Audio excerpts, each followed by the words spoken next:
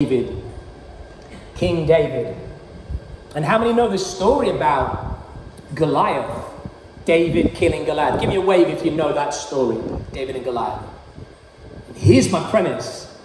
Goliath was not the only giant that David faced. And so often we think David fought Goliath and that's the biggest giant. There were big giants in between. And that's what I'm preaching today. The giants in between. The giants in between. 1 Samuel 16, 12 to 13. And the Lord said, arise and anoint young David, for this is the future king of Israel. David has been anointed king.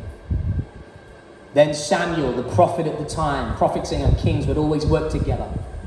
Samuel took the horn of oil representing the anointing of the Holy Spirit and he anointed him. They would literally pour oil head to toe. I mean, this guy would be dripping with oil. He'd be like flicking his hair. He anointed him in the midst of his brothers. You know where they've been vexed, right? Why the youngest? Why little David? And the Spirit of the Lord came mightily upon David from that day forward. Come on, what a victory scripture, right? David is anointed king. Most scholars agree he's about 15 years of age. He's the youngest in the family. He's chosen for his heart. He's anointed as the king of Israel. He's empowered for his task. And you would think, reading that scripture, that would be it. Get him a robe. Get him to sign a contract. Give him $1 million. Come on, somebody. Throw a party. I'm on my way to the palace. You'd think that David would, after being anointed king, that would be incredible. But how many know there was a big gap between David being anointed and him being appointed? David was anointed here when he was 15. You're going to be the king of Israel. But there was a 15-year gap until he actually sat on the throne. There was a gap between being anointed and being appointed, and that gap was 15 years. And I am preaching about that gap. Because a lot of people, even here tonight, don't survive that gap. The gap is, there are giants in between that gap when you're waiting for God to move. When he hasn't done what you were hoping. Where you're trusting God for the future that God has promised you, and there are battles in between. You know what the battles are filled with? Obstacles. Is anyone going through facing obstacles here tonight? Challenges to God's destiny.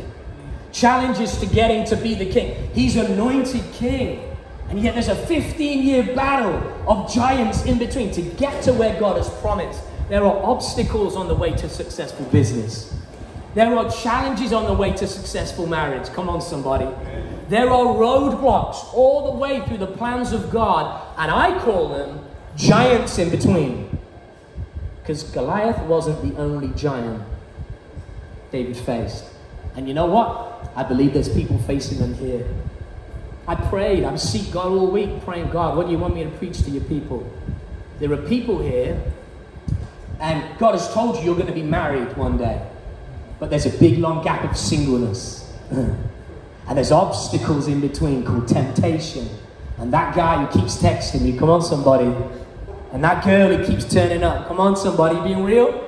There are challenges in between from going from being single to being married. There are giants in between. Sometimes you're a disciple. God has given you a word that you're going to be used powerfully in church and in the kingdom. But you haven't really come to where you know God wants you to be.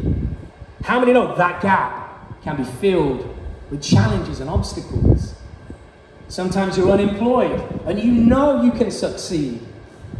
You know there's a job ahead of you, but there's delay in between. There's challenge, there's giants in between. Sometimes you can be in bondage. You're struggling with gambling. You're struggling with alcohol. You're struggling with pornography. You're struggling with smoking. Or you're struggling with real issues in life that no one dare talk about.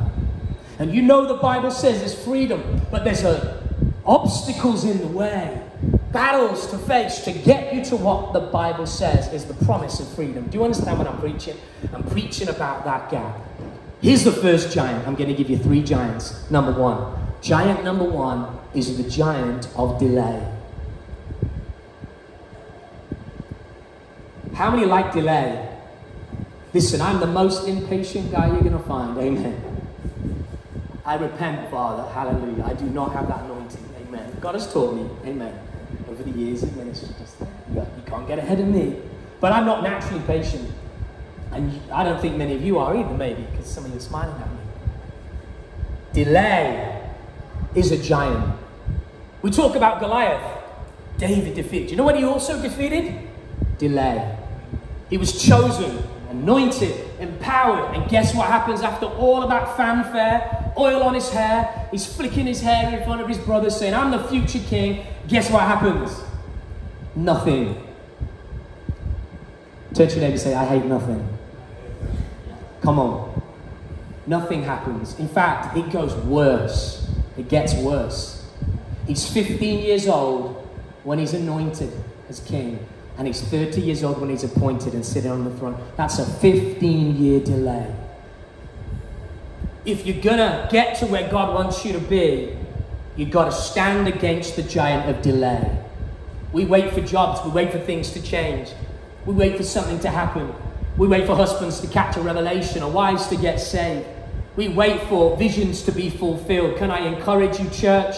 God will bring it to pass. Habakkuk 2 verse 3 says these words in the Living Bible. The things I plan won't happen right away. For those of you who are like me and impatient, underline those words. But slowly, steadily, the time approaches when the vision will be fulfilled. If it seems slow, don't despair tonight, for these things will surely come to pass. Just be patient. They will not be overdue a single day. Can I encourage you tonight, church? And I'm here to encourage you to conquer that demon and take its head off, and that giant in between, that giant of delay, is that God will bring to pass what he's promised over your life in due time. Don't let delay discourage you. Look at through the Bible. Abraham waited 25 years for a son. Israel waited 40 years in the wilderness to get to Canaan. Between the Old Testament and the New Testament, there is one page in my Bible representing 400 years, called the silent years. Listen, even when Jesus came upon the earth, he had to wait till he was 30. Amen? Why? Because the truth is, there's no easy steps to maturity. Oh, ouch, amen. There are no easy steps to maturity. We have to learn things and become something and let go of things. And it's a journey. And if you're still waiting, God's doing something in your life. Come on, shout amen even louder. Amen. There's no secrets to instant sainthood. I wish when I got saved, amen, that I sprouted wings and I flew out the church, amen. An angel of God. I did not, amen. The next night I got saved, I went to a party, amen. Can of beer in my hand, cigarette in my hand, not even knowing the decision I made. And God began to convict me that I can't live that life anymore. Come on, somebody. I've got to do right. I've got to do this. And, you know, and God began. But listen, there are no secrets. I was delayed to becoming all God wanted me to be. There's no pop-up perfect marriages.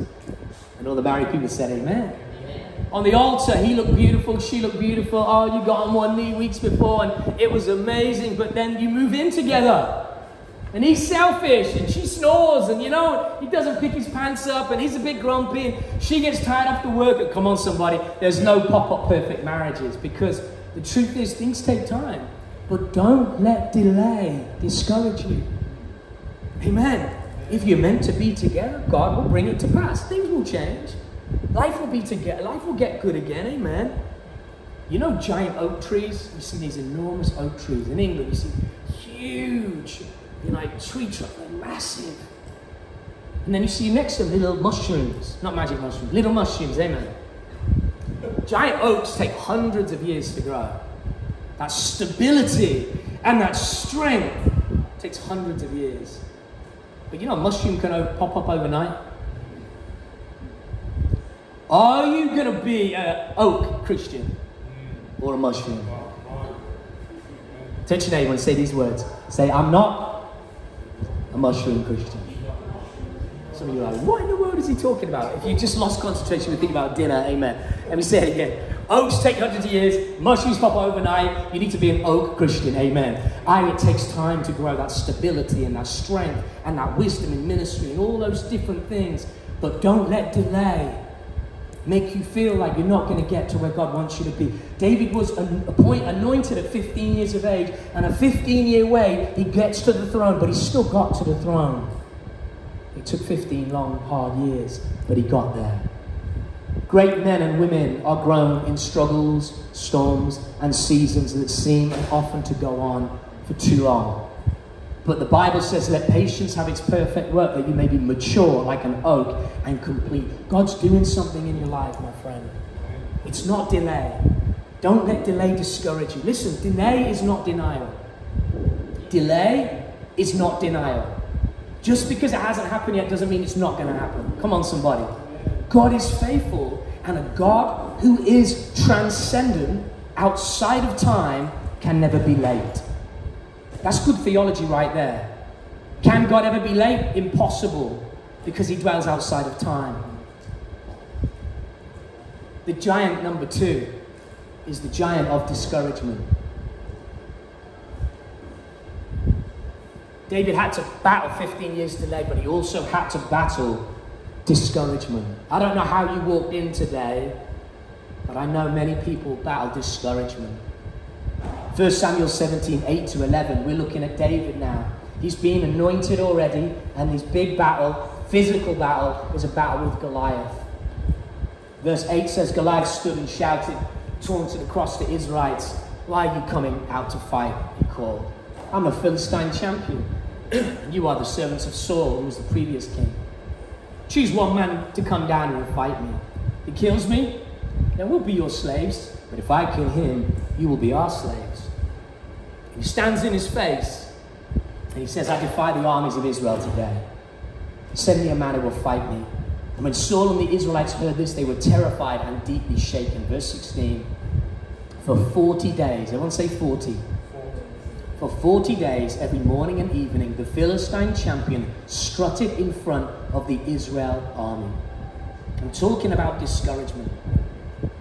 For 40 days and nights, the Philistine, the enemy of God, it represents the enemy of the Christian life, the enemy of the kingdom of God, was taunting, shouting, intimidating for 40 days. The number 40 in the Bible is always synonymous with testing. 40 is the number for testing. So when you look at the scripture, much more is happening. What's happening is their faith in God was being tested by an enemy. And he was taunting them, saying, you can't win this battle. You'll never make it. It's over. And he was challenging them, and I call this enemy discouragement. He says, I defy the armies of Israel. You ever heard those voices that say you're a bad Christian? That you'll never become anything, you'll never get free, you're not good enough, people don't like you. There are taunts that come. Can I encourage you, church, or remind you? Often discouragement comes by listening to the wrong voice. It says for 40 days, every morning and night, he was strutting and he was shouting this nagging discouragement at Israel. Just picture it. You know, I think about people that go home tonight. Tomorrow morning, you wake up and you hear that nagging voice. You don't tell everyone, because in church we turn up and pretend everything's cool and we look good, amen.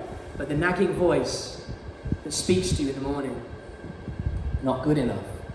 You're a failure. You're a terrible Christian. People don't like you. You've done nothing right. Your decisions, you've ruined everything. This nagging voice, I'm at 40 days, morning and night. You know, when I open the papers and I listen to the news, listen, I read some of the most negative things, right? You know, constantly the world is falling apart. I get it. There's troubles and struggles and, diseases everywhere, and there's going to be massive war, and apparently Islam's growing faster, amen, and born-again Christians are decreasing. I don't believe that, amen. He's got his faithful and he said he'll build his church, amen. I don't believe that. But when you open the paper and you listen to the news, you get a lot of voices messaging, saying you're too ugly, amen, you're not rich enough, amen, that you're this, you're that, the world is negative, it's not worth going to church, no point living for God, you'll never get where you're meant to be. Listen, it's a lie. And you need to stop listening to the wrong voices. Your unsaved friends who don't know Christ should not be telling you how to live for God. Someone shout amen. People around you who have no regard for the things of God should not be telling you this and that about different things. You should be listening to this voice. The voice of God written down. Why written? So that every single day you could read the words of God. The enemy of God is constantly speaking morning and night, trying to discourage David and Israel. So here's my question. Who are you listening to, Goliath or God? Because your giant is going to talk. The giant of discouragement is going to speak. This will never work. Amen. This, that, and the other. You've got to make a choice to say, I'm not listening to Goliath. I am listening to God. Because you know what Goliath will do, right? He'll take your current courage and he'll diss it. You know those words, diss? You ever heard the words diss it? You take courage and you diss it. You get discouraged. So someone taught me years ago, I was like, that's quite true.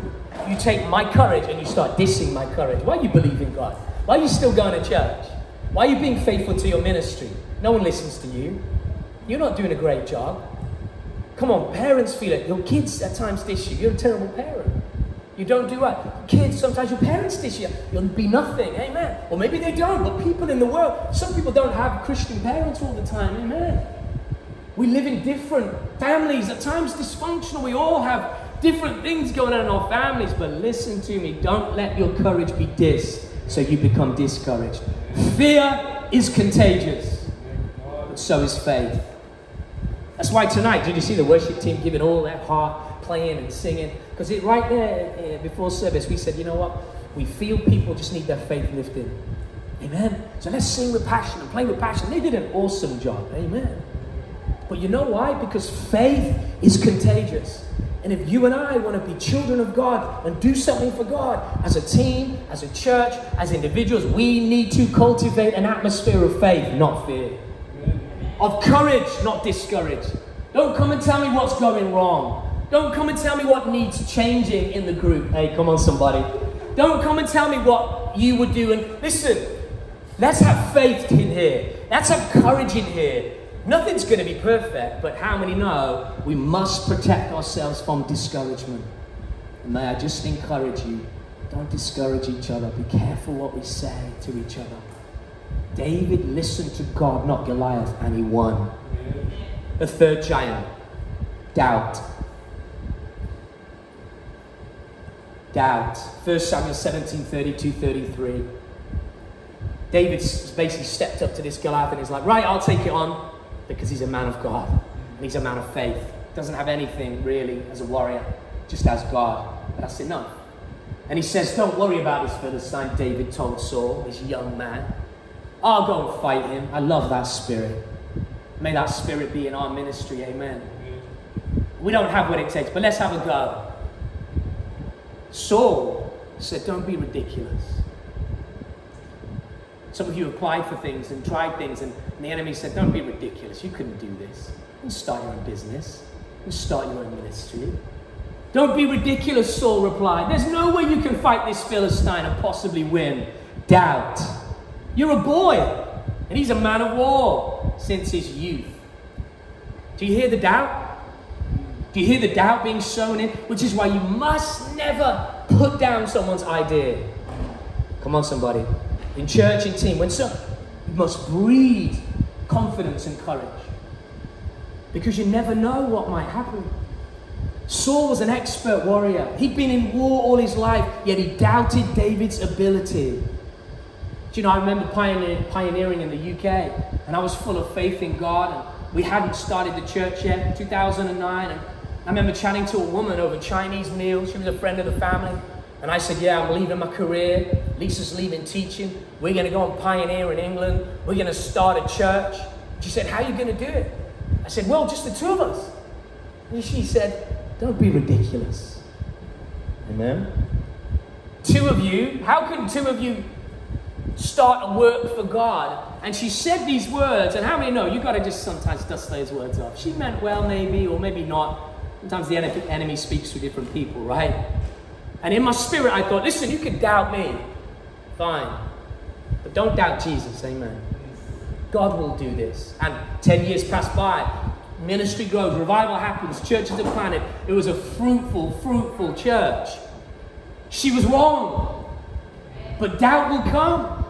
People will say, you can't do it. There's not enough money. There's not enough space. There's not enough resources in the world. You don't have the power or the skill or the talent or the education. Listen, the enemy knows the worst thing about doubt is you can doubt yourself. That's all he needs you to do. He sows a seed and then he leaves you to destroy yourself. Isn't that right? He sows a seed. You're not up to this task. You begin to say, I can't do this. Am I capable of doing what God wants me to do? Can I become that man or woman of God? Can I do this? Listen, yes you can. Because if you're called, God will equip you in Jesus' name. That's the testimony of David. He was a boy. No war training bar his sling. And yet he defeated Goliath when everyone doubted him. Don't let people doubt you, my friend. I don't doubt you. Would you just turn to your neighbor and say, I don't doubt you? Come on, say it. Say it to the person behind you. Say, I believe in you. Some of you have never heard that. Listen, I believe in you. I believe in your power. A power to do ministry through Jesus. I believe in what God can do through your life. You may not be where you want to be, but you're certainly not who you used to be in Jesus' name. Okay, the question is how? How do I defeat these giants? I told you what the 3 giants were, right? How do I defeat them? Really quickly, because it's really warm. You're all going to wilt on me, start yawning. Number 1, encourage yourself in the Lord. Encourage yourself in the Lord. David gets no encouragement from his brothers, his dad. No one cheered him on. No one sent him a text message. No one tweeted, I'm so happy for David. Everyone was waiting to see what would happen. In fact, the king sarcastically said to him when he went to kill Goliath, he went, well, the Lord be with you. You know, that sarcastic comment. Well, yeah, you have a go, but other people have tried. You have a go. I hear those in ministry all the time. The truth is, David needed to encourage himself in the, what do you do when no one believes in you? 1 Samuel 30 verse 6, it says, David encouraged himself in the Lord his God. Sometimes there's no one to encourage you. Sometimes the boss won't say you're brilliant at work. Sometimes you get no credit. Sometimes people in ministry don't give you the cheer. Sometimes it doesn't happen. Sometimes it doesn't work. But can I encourage you? Find a place before God. Put some worship on. Remember what he's done for you. Begin to lift your voice and praise him. Confess the promises. Pray. Fast. Speak in tongues. That's what I was doing before service, right? Trying to get you to audibly use that faith to say, God, I believe you. So the voice of your faith is louder than the shouts of fear that are coming against you. Encourage yourself in the Lord. I can't do it for you. You can't do it for me. The days when I'm down and upset and crying and I feel like, listen, I've got to get before God on my knees and say, God, help us. Help me. I've got to seek God's face sometimes on my own. Young man, young woman, get before God and say, Lord, I'm going to find myself some courage here this morning, this night, in Jesus' name. Number 2. So number 1, encourage yourself in God. However that is for you, whether it be worship music or for me, I'll put some worship on and I'll speak in tongues and I'll begin to thank God. I'll write gratitude lists, whatever works. Encourage yourself in the Lord. Number 2, remember how God has helped you in the past. There's so much about remembrance in the Bible. There's so much about remembrance. The Bible even says the Holy Spirit has come to remind you. You know why? Because we're forgetful. We forget what God's done. We forget he's been so faithful and so good and so kind and he's delivered us and saved. We sometimes forget. But the Bible says in 1 Samuel 17, It says that when David is coming up against the Philistine, verse 37, he says, the Lord who delivered me from the paw of the lion and the paw of the bear, he will deliver me from the hand of this Philistine. You know what he said? He said, listen, yeah, I'm facing something big. Something I've never faced before. But you know what? God has helped me with a bear before. God has helped me with a lion before. And you know what? He helped me then, and he's going to help me now.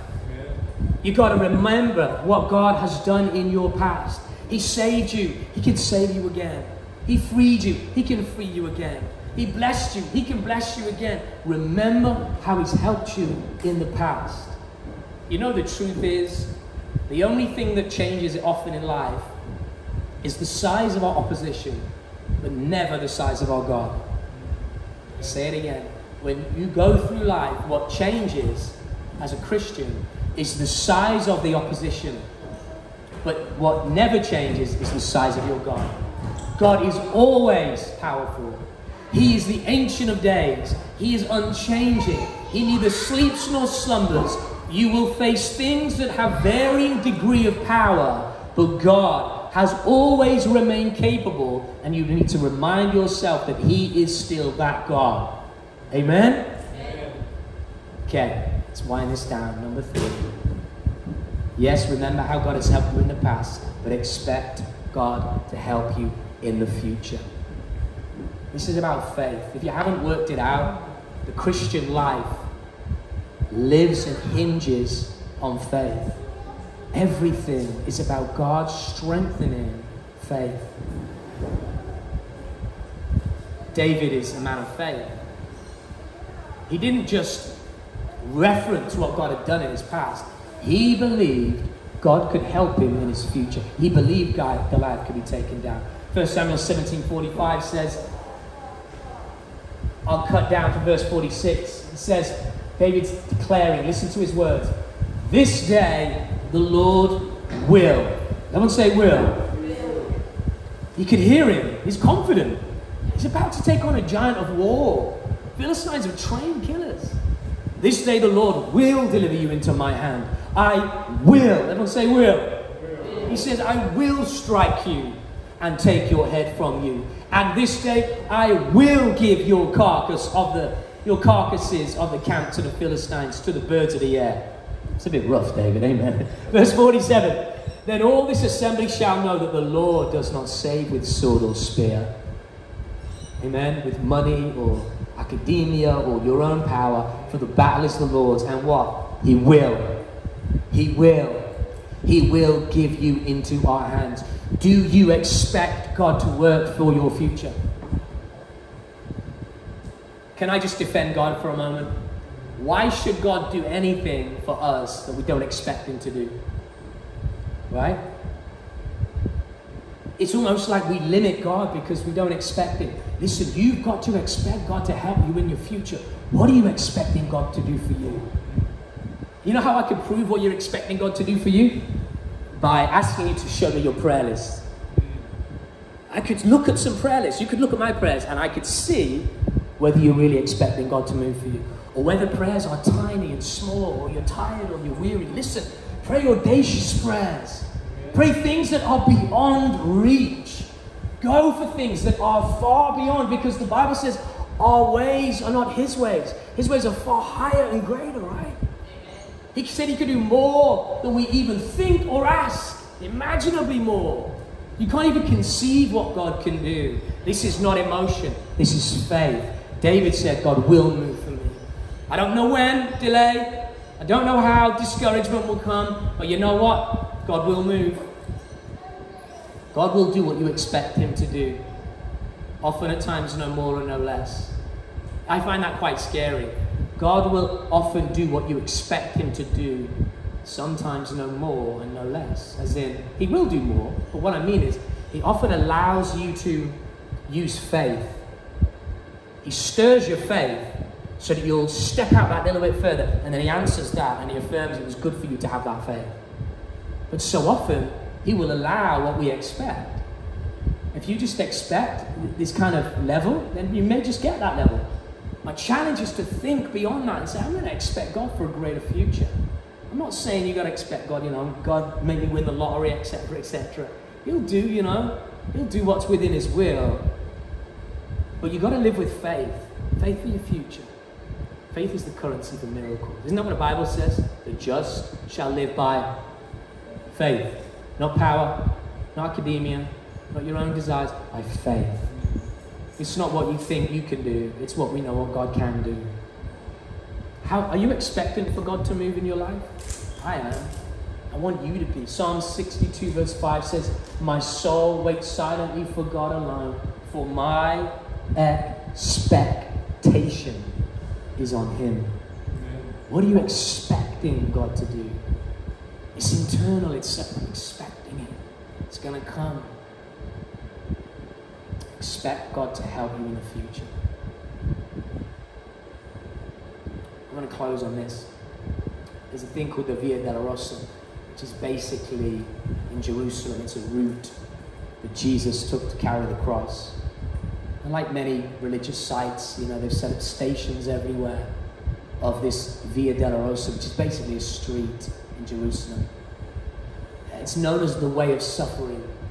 And it's a route that Jesus took when He carried His cross. And if you go there now, and I've been there, down that route, there's 14 stations that represent what He went through.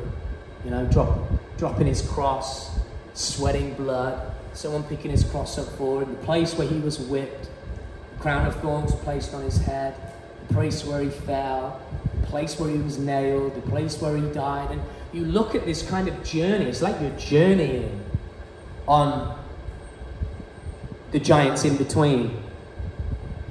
It's like this is Jesus' journey, right? He went from the crowds, people preaching the gospel, to the cross, and then to the crown, right?